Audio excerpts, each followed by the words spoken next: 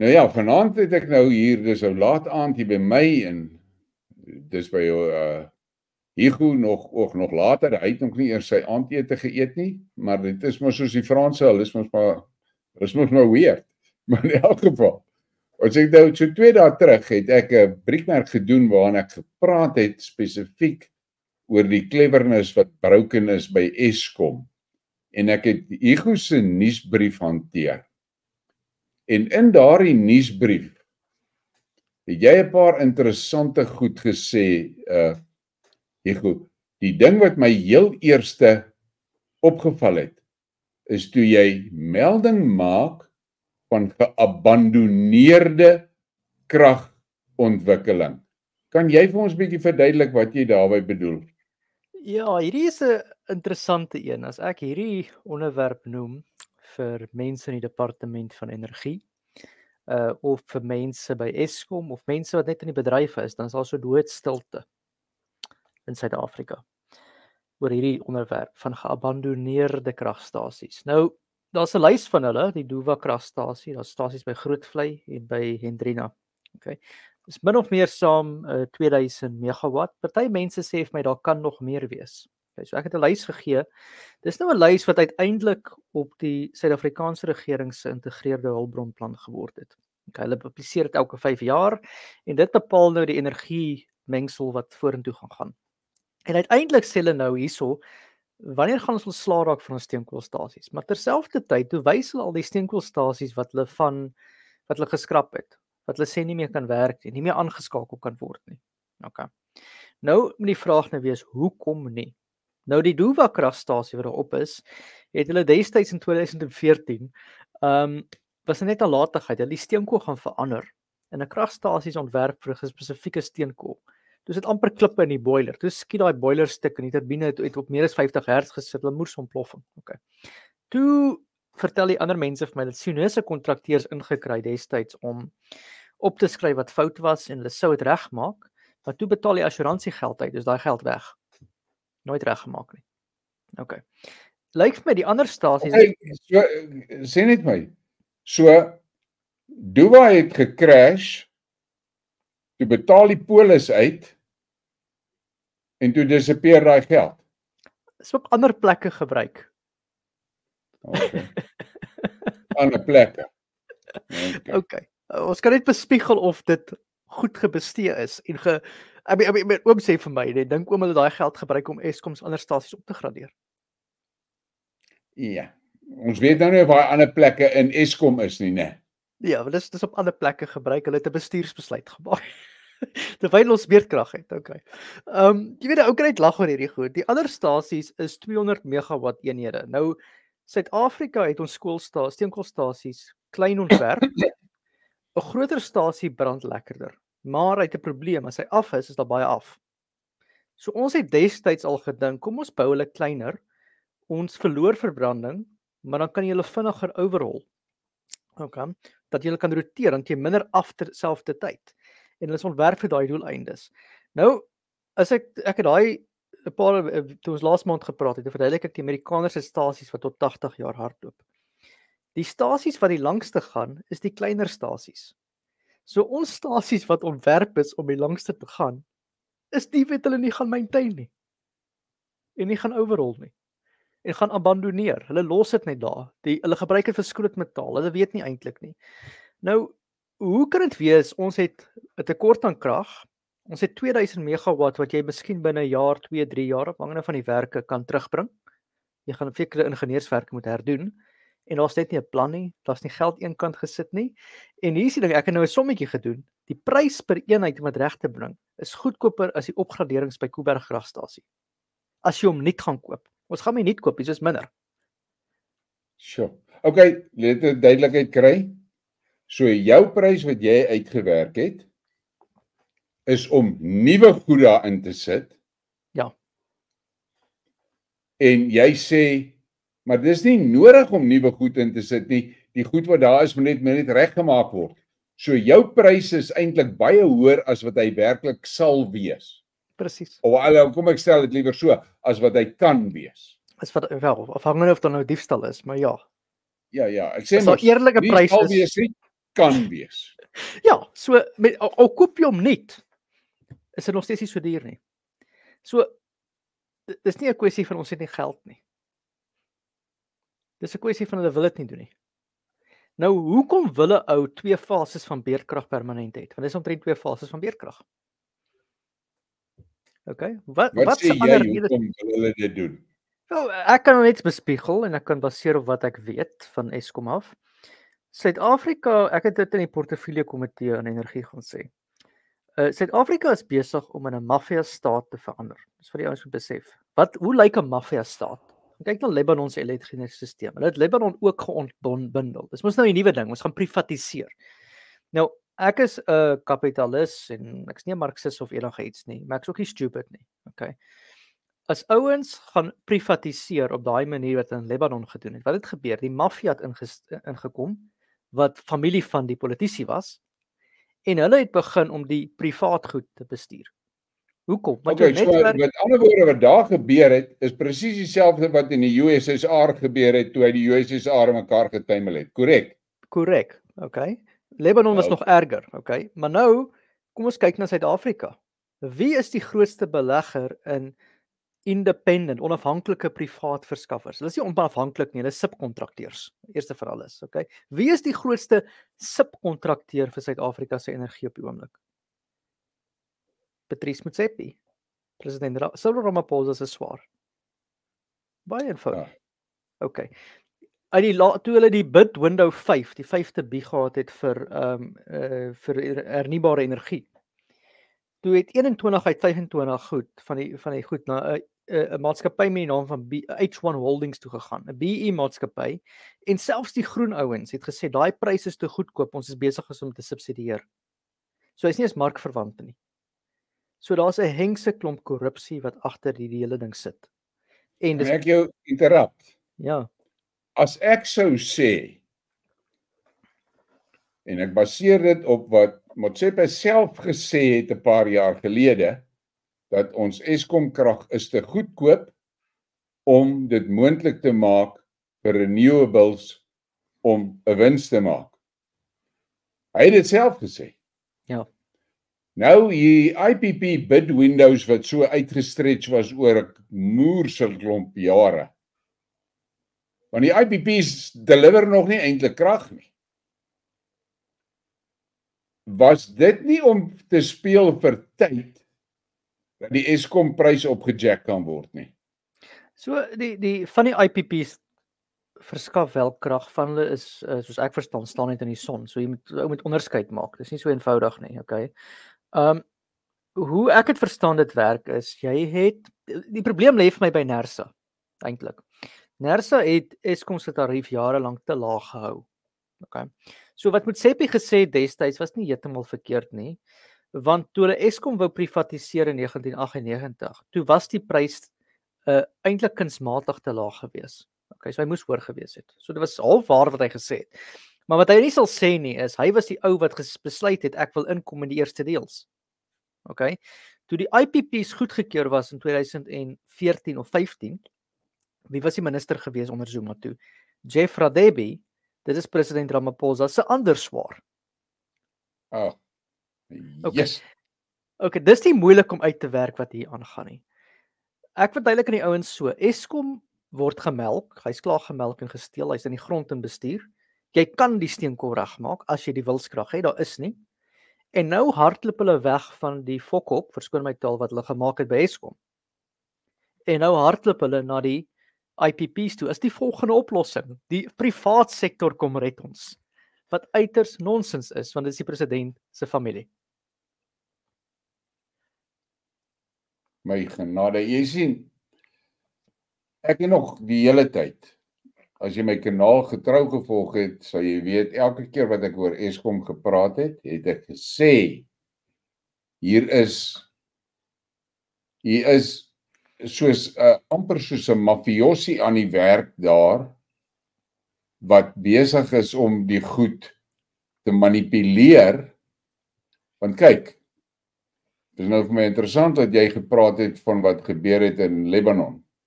Maar nou, en toe het ek vir jou gesê, dis wat in die USSR gebeur het. toe die USSR begin uitmekaar val, was die groot rush, veral onder Yeltsin, om die staatsbates so vinnig as moontlik in die hande van die oligarks te kry. Ja. En ek sê, Ramaphosa se rol in Suid-Afrika is om Suid-Afrika te laat crash soos die USSR. Want hierdie groot unitêre staat is onmoontlik vir hierdie ouens om weer reg te maak. Hulle het te veel goed gebreek. Ja. Dit gaan te lank vat om reg te maak. As hy crash en opbreek in kleiner stukke, soos wat ek het nou vanmiddag of gister in een van Briekmerke gesê, min of meer op die lyne van die ou tuislande. Dis baie makliker om sê Leboa te vat en reg te maak, dat die mense in Leboa administrasie het en al daai goed wat funksioneer, as om die hele Suid-Afrika te probeer regmaak, want punt nommer 1, hulle het nie die kundigheid nie. Punt nommer 2, hulle het nie meer die mannekrag nie, want die mannekrag en die kundigheid wat daai ou Republiek van Suid-Afrika se absolute professionele staatsdiens gebou het, daai mense is gone. Die meeste van hulle is dood. En die ander is my ouderdom. En that's it.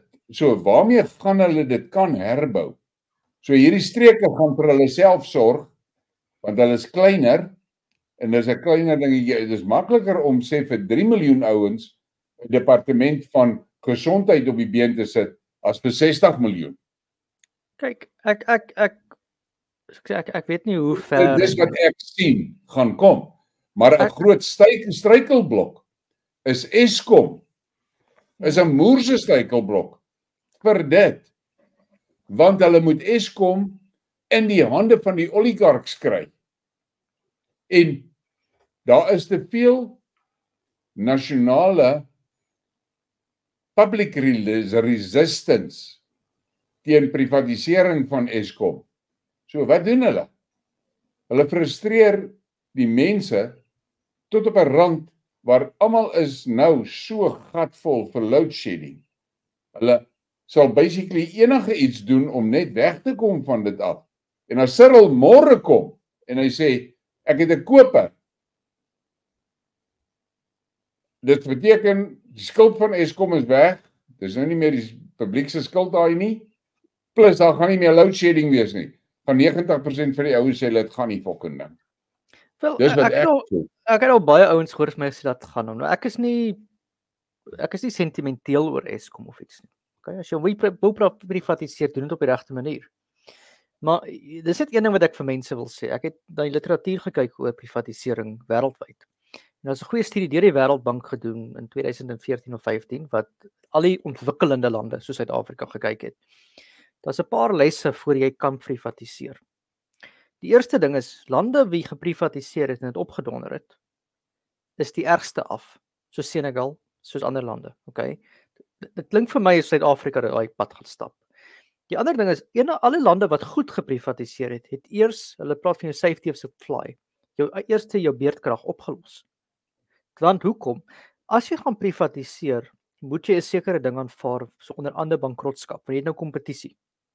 Okay? So jy moet aanvaar bankrotskap is normaal. Dit is net soos wat as jy verloop van die besighede, 'n besigheid wat nie presteer nie, gaan bankrot gaan. Okay, so van ons steenkoolstasies gaan dan bankrot gaan. Miskien gaan van die hernubare goed bankrot gaan. Maar hier is die probleem. Suid-Afrika se of nou Mantashe of Ramaphosa of Gordhan of wie ook al is, elite glo nie aan bankrotskap as normaal nie. Hulle wil hê die ding moet so Suid-Afrikaanse Airways hardloop. Hy werk nie, ons gooi geld in geld. Dit kan werk vir SA, dit gaan nie vir Eskom werk nie.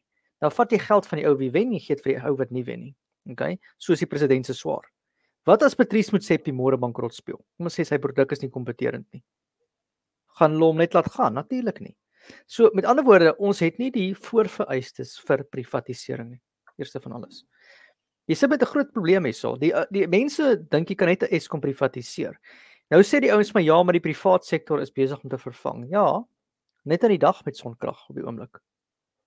Okay, son en wind skaal nog nie op in Suid-Afrika nie. Solank jy aan Eskom nog 'n koneksie het, gebruik jy eskom as jou battery. Met ander woorde, hulle moet hom vervang, hulle moet hom regmaak. Ek weet nie hoe jy hom gaan regmaak op die oomblik nie, want jy kort die bestuur en die bekwame mense, of hy gaan so erg val, maar as hy gaan val, gaan hy mense seermaak. Reg, hy gaan gemeenskappe ontwrig. Verbeel jouself, wat gaan met die Laagveld gebeur as daai steenkoolstasies nou nog verder val? En hulle is al klaar in hulle moer in. Hulle is al 50% efficiency, as jy dit nie gaan regmaak nie. Jy gaan daai gemeenskappe ontwrig en die stede toe jaag. Kyk, dis wat gebeur het by Komati. Ja, en dis 'n kleiner stasie. Verbeel jouself, dit gaan op groot skaal gebeur. So, ons speel hier met vuur. Hierdie goed kan alles reggemaak word deur ordentlike beleid en deur bekwame mense aan te stel. Daai steenkoolstasie sal ek nie verbaas wees nie. Ek het met operators gepraat wat gewerk het by die stasies. Dan sê hulle vir my, die ouens bel my die aand, dan is ek op 800 of 600 megawatt. Dan sê die ou vir my, ek moet 200 gaan. Hy sê, maar ons het beurtkrag, hoekom moet ek afgaan? Dinge soos dit gebeur. Ek het WhatsApps gesien. Ek het 'n WhatsApp boodskap gesien waar 'n ou wat by Ermelo sit en vir sy broer laat weet en sê, ek verstaan nie wat dit nou gaan nou hier aan nie. Ons 3 units wat hardloop, maar ons mag nie connect aan die grid nie. Ja, ek het baie sulke stories gehoor. Nou is dit waar, is dit nie waar nie? Ek kan dit nie, ek hoor dit. Okay, maar dit sê vir my daar's iets van lekker is daar nie. Daar's soveel probleme. Hoekom het ek so ander issues met Eskom? Hulle 3 of 4 ministers, okay, wat aan hulle behoort. Daar is nie 'n wetlike beleid nie. Daai ding van die minister van elektrisiteit wat perskonferensies gee. Ek weet nie of dit eers wettig is nie. 'n Minister moenie in 'n uitvoerende gesag van 'n organisasie interfereer nie. Eskom het 'n raad, die raad stel die eksekutief uit en dis hy die uitvoerende beamptes en die wie ook al om hom is wat die besluite moet maak. Die minister kan beleid stel. Nou het ons ministers wat beleid maak. Dit gaan mos nie werk nie. So jy sit hier met 'n ding tussen korrupsie, diefstal, kriminaliteit en net stupidheid. En dis alles so 'n mengelmoes van dinge wat jy moet ontbindel om hom te laat werk.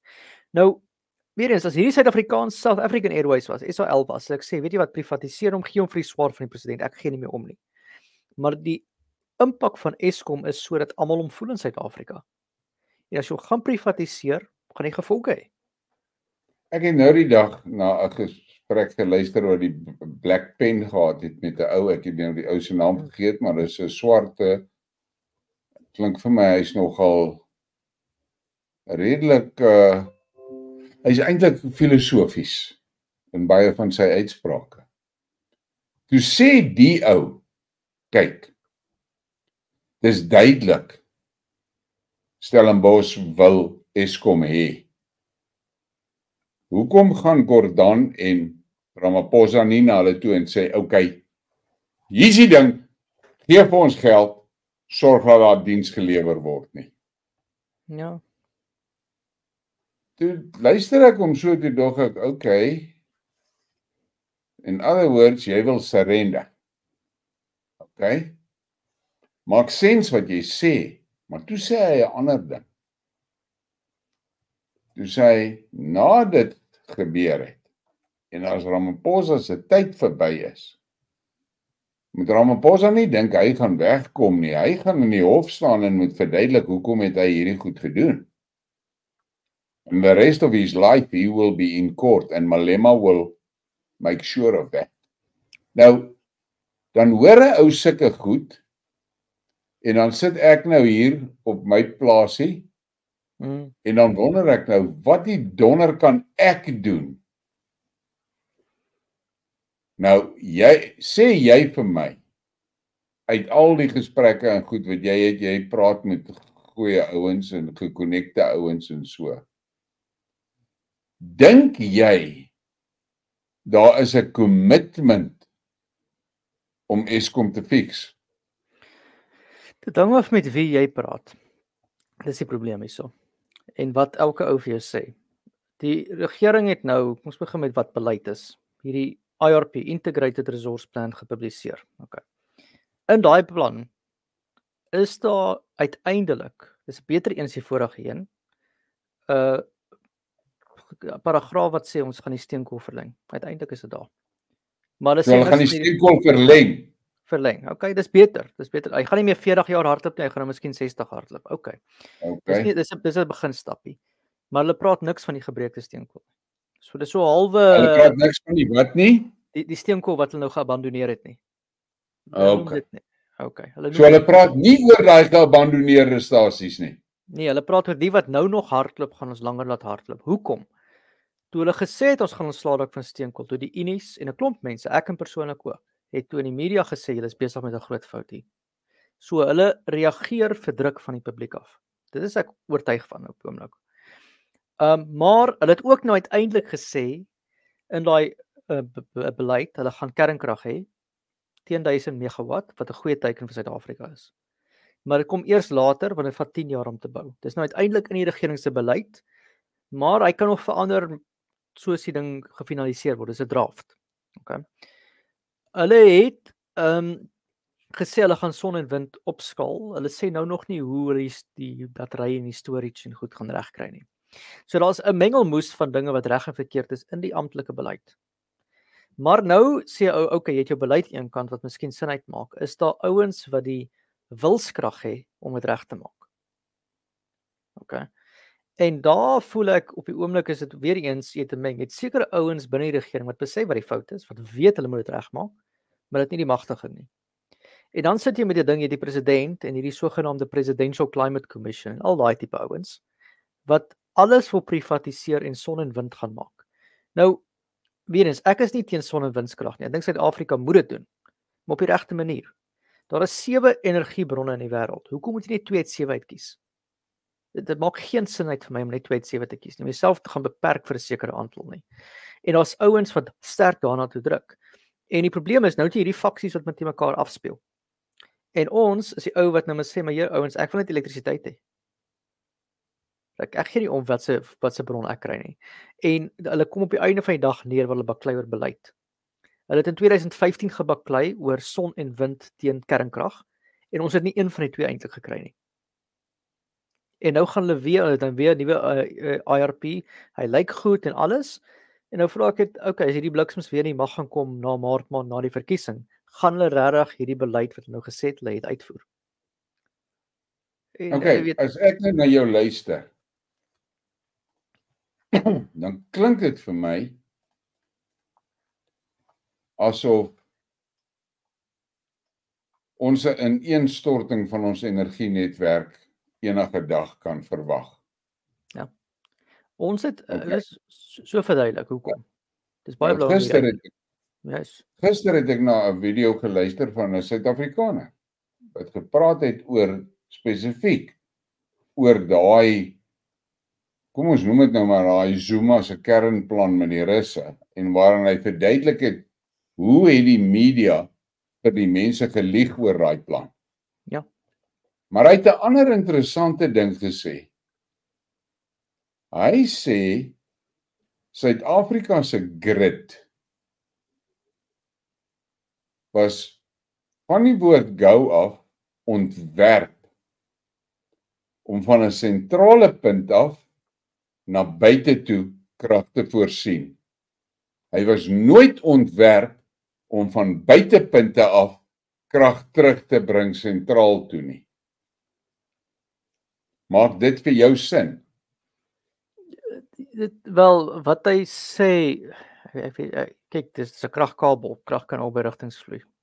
Okay, so ja, jy moet hom aanpas. Dis nie, maar wat ek dink hy sê is dit. Suid-Afrika het steenkool in die Laagveld. Ons het begin industrialiseer om steenkool. Okay, dis hoe dit begin het.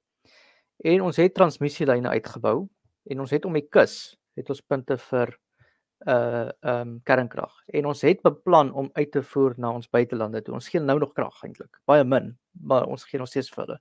So dis heel waarskynlik wat hy wil sê. Ons is nie invoerland nie. Jy kan natuurlik invoer met 'n transmissielyn, maar dan gaan jy geld betaal. Okay. Soos ek dit verstaan, kom ons sê dan nou die krag is die sentrale punt is nou waar die Hoofveld hier waar die kragstasies is, die meeste van die kragstasies is. En dan gaan hierdie nodes nou die hele land vol. En dit klink vir my asof hoe verder hulle weggaan van die sentrale punt af, hoe laer is die kapasiteit van die draaglyne. En as hulle nou skielik op een van daai nodes kwyt krag generate, wat hulle wil terugstoot, dan is die kapasiteit van daai lyne nie, die lyn kan nie dit doen nie. Ja, wel dis nou bevestig in die regering se eie dokumente, die Wes-Kaap en die Noord-Kaap is vol met son en wind. Jy kan nie meer opsit nie. Jy kan miskien nog, hulle praat van curtailment, jy kan sê ons sal 'n paar bietjie die wind afskaal, want jy baie by die piek nie, so jy kan nog die ding squeeze op 'n manier. Maar hy's basies vol. Die groot oorskot kapasiteit wat daar is in die Laagveld, okay, Mpumalanga en in Richards Bay. En in Richards Bay is die ideale plek om aardsgas in te voer. Dis wat daar is. So jy moet nuwe lyne gaan bou as jy wil bysit. En die lyne wat Suid-Afrika, wat Eskom se transmissie beplan, wat daai lening gekry het van, ek dink is Duitsland of die Europese Unie, is in afstand, en ek lieg nie oor hierdie afstand nie, 60% van die omtrek van die aarde. Dis wat hulle oor die volgende 10 jaar moet bou, om daai groen goed te integreer volledig. Nou, wie kan so vinnig 'n lyn bou? Letuli het gesê, van EFSA, het gesê, dat die uitbou van die grid is waansinnig. Eerstens, vir die hoeveelheid geld wat dit gaan kos. Tweedens, vir die hoeveelheid kilometers lyne wat gespan moet word. En derdens sê hy, niks van hierdie renewables is as jy oor 'n jaar meet, lewer meer as 15% van sy geïnstalleerde kapasiteit nie. Hy sê so, nou wil hulle al hierdie geld spandeer, met al hierdie effort spandeer vir 15%. Dit maak nie sens nie. Nee, jy gaan lyn en die ander, dat is 'n paar probleme met daai dinge. I mean, jy moet nou son bring, so gewoonlik as daar nie son is nie, is daar wind. Okay, dan loop die ding mooi, dan is dit vol en baie oulik. Dan stuur die krag aan albei kante toe en ons is baie glimlag almal. Maar nou kry jy periodes wat dit baie bewolk is in die aand en daar's nie wind nie. Baie bewolk in die dag en nie wind nie. En die vraag is, hoe groot moet jou battery eintlik wees? Nou Duitsland is 'n baie ryk land. Hulle battery moet 2 weke lank loop.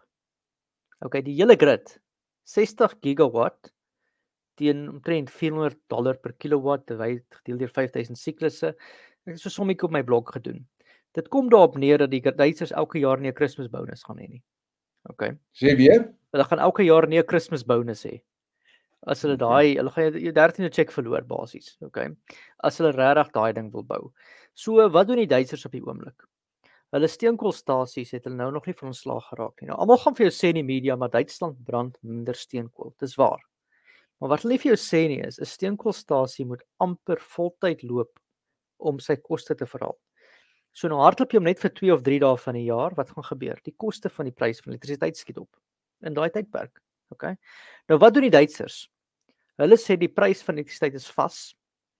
Jy kan dit nie verhaal nie. So hulle verander daai hoë koste in skuld.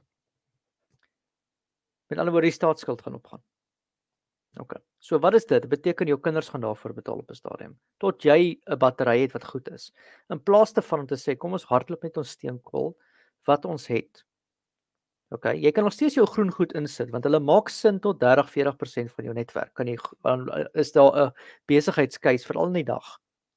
Maar hoe dieper hulle gaan in jou kurwe in, hoe moeiliker en hoe duurder raak dit. En dan forceer jy Eskom om van steenkool af diesel of aardsgas toe te gaan. So jy gaan die hele mix verander, so meer jy daai gedruk. En my mening is, in Suid-Afrika moet jy gemengde beleid hê. Ek sal sê jy het kernkrag vir jou basis, nog steeds steenkool, en dan kan jy nog steeds jou wind en jou son hê. Maar die probleem is, die mense baklei soveel oor wat die regte oplossing is op die oomblik, dat hulle niks het op die einde van die dag nie. Ja, dis wat ek ook sien. Hier's nou so, jy weet, die ouens is pro nuclear, hierdie ouens is pro wind, daai ouens is pro sun, en so, en dan hier in die middel, sit ons met die reality, wat jy nou duidelik in die nuusbrief vir jou gewys het, hier's 'n moerseklomp capacity, wat net geabandon is. Ja. En wat jy sê is waar, Ek het by jou gehoor ons het geabandoneerde kragstasies. My fok. Ja. En my punt is die media gaan natuurlik nie daar praat nie want steenkool verkoop ons nie meer deesdae nie. En my punt is as ons 'n land was met volledige, kom ons sê Eskom het gewerk, okay? Dan kan ek sê okay, miskien kan ons vir die klimaatsouens sê ons gaan van steenkool wegstap. Dan is daar miskien 'n argument vir lugbesoedeling en mense wat doodgaan en wat ook al die argument mag wees. Fyn. Ek kan dit aanvaar as ons Australië of Amerika is. Okay. Maar as jy nie krag het nie, gebruik jy wat jy het. Al werk daai stasies halftyd, die een fase is van steenkool. Jy weet, en moenie vir my sê jy kan dit nie regmaak nie. Dis kompleet nonsens. Ek sê ja, maar jy kan 'n ingenieurspan insê, kyk, wat is fout? Hoeveel pompe, hoeveel dit, wat ook al moet opgeskryf word. Baie keer nie, glo ek nie as die goed is gebreek nie. Ek dink hulle net of hy goed ontslag geraak. Daar's miskien 'n paar parte wat hulle gestrip het. Jy moet die goed net gaan regmaak en hom begin overhaul. En as jy begin om jou ingenieurs op te lei op gebreekte stasies, dan raak hulle van die beste ingenieurs en die beste ontwerpers. Hulle leer al die foute, leer wat om nie te doen nie. Ons het in Frankryk begin doen met ons kernkragstasies. Ons het gesê ons gaan eers almal analiseer wat is fout en nou begin ons stelselmatig dit oor te bou en ons het al die foute uitgestryk uit die nuwe ontwerpe uit. Dis hoe jy dit moet doen. Ek wil iets vra. 'n Steenkoolkragstasie het nou die boilers wat die stoom maak om die generator te dryf. Yes. Die hitte word gekry van brandsteenkool. Is dit moontlik? Kom ons noem daai ding nou maar vir argumentshalwe die burner wat nou die heat met die water moet warm maak. Is dit moontlik dat daai burner vervang kan word met 'n klein kernreaktor? Ja. Wat daai heat maak om die water te kook? Ja, I mean dis dieselfde. Wat beteken ek het nie 'n nuwe generator nodig nie. Ek het nie 'n nuwe boiler nodig nie. Ek het nie 'n nuwe cooling tower nodig nie. En ek is klaar gekonnekt aan die grid. Al wat ek nou nie meer nodig gaan hê nie, is ek gaan nie meer steenkool nodig hê nie, want ek gaan nou hierdie kernreaktor hê wat die heat maak. Is dit wat eintlik 'n kernkragstasie is?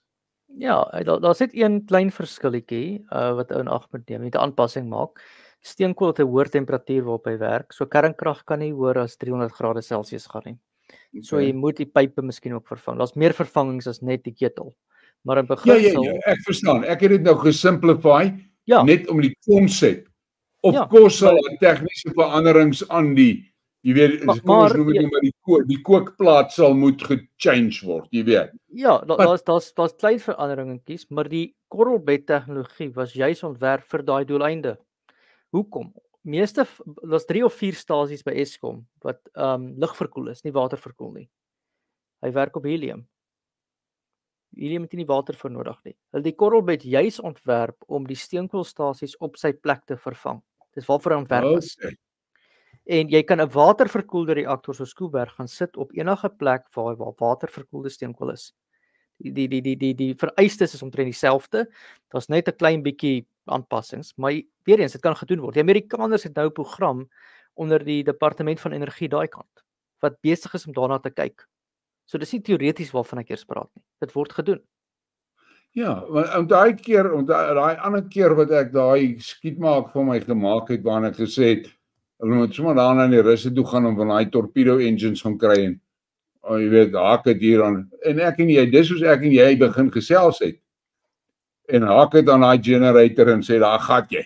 Ja. En op die einde van die dag is al hierdie moontlikhede is daar. Maar ons kom terug na wat jy vroeër gesê het. Daar's nie 'n beleid nie. Daar's nie eenvormigheid nie, daar's nie eengesindheid nie. En oral in al hierdie verwarring is daar duisende fucking handjies wat steel. Dis die eintlike ding. Dis die groot probleem. OK, Hügo, wat sou jy sê? Nee, ek wil nie by jou 'n oplossing hê nie. Ek wil hê, wat sou jy sê moet die gemiddelde ou soos ek in ons mind meer vrede maak as dit kom by elektrisiteit. So, wel ek sou eers ding sê, in Suid-Afrika, daar's 'n paar stappe wat ons moet neem. Okay, eerste vraag ons opvra, is wil ons Eskom regmaak of nie? Okay. Ek kry die indruk, soos oom nou gesê het, baie van ouens in Eskom, baie ouens in die politiek wil dit nie regmaak nie. Hulle baat daaruit. Okay. Ek het ook al gehoor die steenkool ouens wat steenkool uitvoer, gee nie meer om nie. Hulle maak meer geld buite die land as binne die land. Okay, ek het dit ook al gehoor. So, die eerste vraag is, wil jy dit regmaak? As jy dit wil regmaak, dan moet jy met 'n plan van aksie kom om dit reg te maak. En daai plan sou wees, kyk wat gebreek is eers, maak reg wat fout is. Is goedkoper om gebreekte goed reg te maak gewoonlik, afhangende hoe hy opgeneek is. Okay, maak dit reg en dan moet ons gaan vir 'n gemengde energiebeleid in Suid-Afrika uit beginsel uit. En ons sê ons sal want al jou energie is nie dieselfde nie. 'n Sonpaneel kan doen wat 'n sonpaneel doen. 'n Steenkoolstasie doen wat 'n steenkoolstasie doen. So jy moet gaan met die beste gemengde oplossing vir Suid-Afrika se doeleindes. So eenvoudig soos dit. En of dit nou beteken ons met gas invoer of 'n sonpaneel of 'n windturbine en of 'n steenkoolhartklop, maak dit nie saak nie. Dit gaan vir die doeleindes en vereistes van die land. Maar ons kan nie ooreenkom dit sê ons vir gemengde beleid gaan nie. En terselfdertyd omdat hulle hierdie fight sê die hele tyd, gaan hy nie opgelos word nie. En die eerste stap wat geneem moet word om dit op te los is, Eskom se bestuur en die ministers moet in die wet sê ons sal daaraan toewy om die steenkool reg te maak. As ons nie eers aanvaar ons moet die steenkool regmaak nie, gaan geen ander oplossing werk in die beleid nie. OK.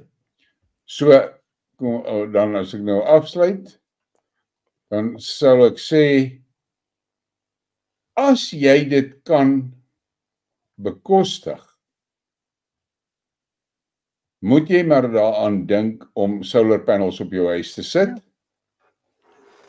En as jy dit nie kan bekostig nie, moet jy vrede maak daarmee dat jy vir die onvoorsienbare toekoms met load shedding moet leef. Ja. Ek het byvoorbeeld in my huis huidiglik die volgende situasie. Ek het 'n 8 kW inverter en ek het 'n 15 kW battery. Ja.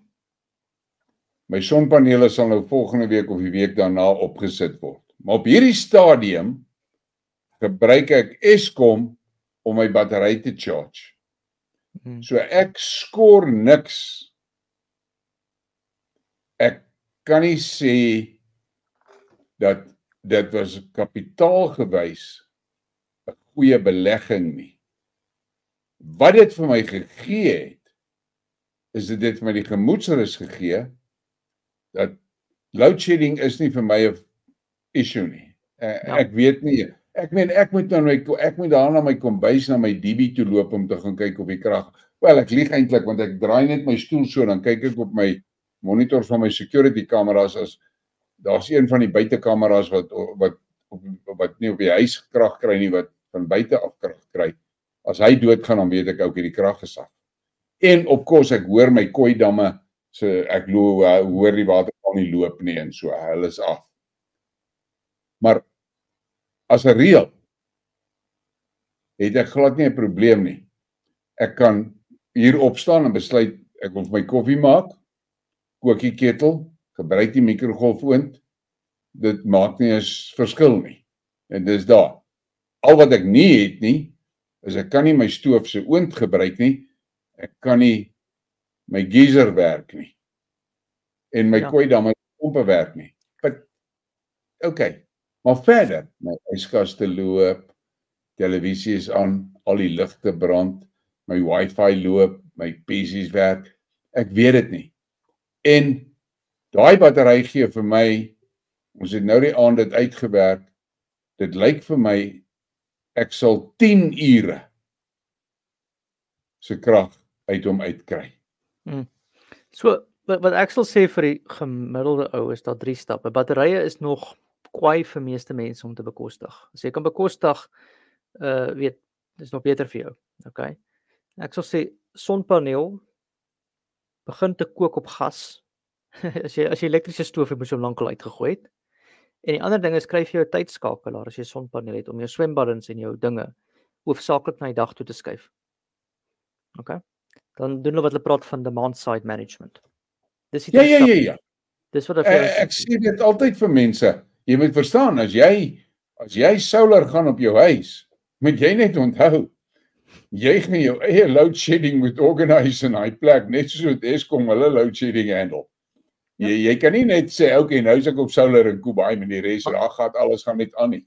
Want dit is nie moontlik. Maar hier is die ding wat kom, wat ouens gaan seermaak, okay, is daai Californië storie. Californië het beleid ingehad, almal gaan betaal word. Hulle gaan nie net metering doen, terugvoer in die grid in, okay. En wat het gebeur? Wel, as jy na Eskom se tarief kyk, is net 10 na 20% afhangende hoe jy dit uitwerk van daai prys elektrisiteit. Die res is jou diens.